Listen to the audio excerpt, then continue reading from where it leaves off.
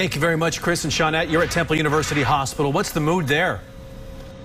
Well, relief, Jason, is exactly what it is. We saw dozens of officers here tonight, SEPTA police officers, Philadelphia police officers, breathing a sigh of relief as they were able to hear from their fellow officer after he was out of surgery.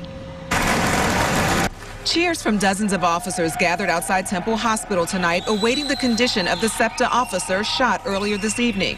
We later learned from SEPTA Police Chief Thomas Nestel that those officers received a FaceTime call from the officer, giving them the thumbs up that he is going to be okay.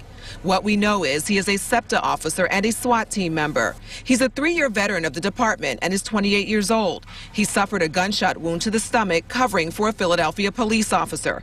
Chief Nestel explains with preliminary information. The suspect began firing at the officers that were chasing him, and a Philadelphia officer was pinned down by a small wall. The SEPTA officer is a SWAT team member.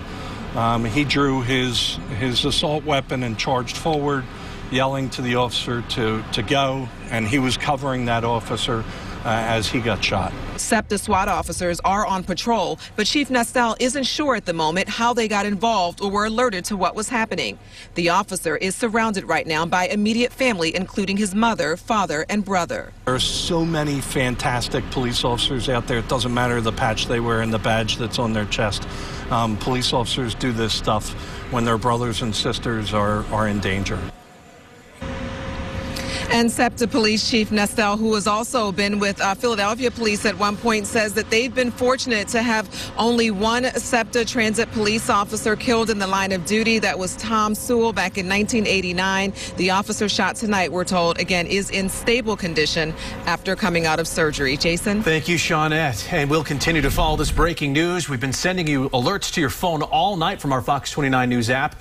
More tomorrow morning on Good Day Philadelphia.